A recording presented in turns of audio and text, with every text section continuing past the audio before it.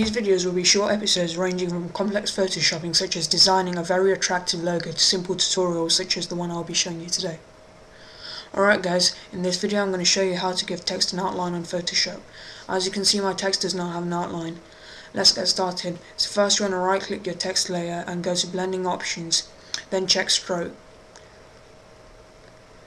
You should now be able to select the colour of your outline.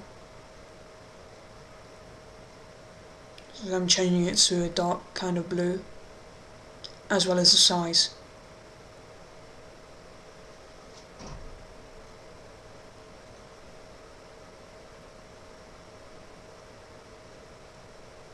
So as you can see, I've got an outline on my text and I'm changing the size of the outline. Thank you for watching today's quick tutorial.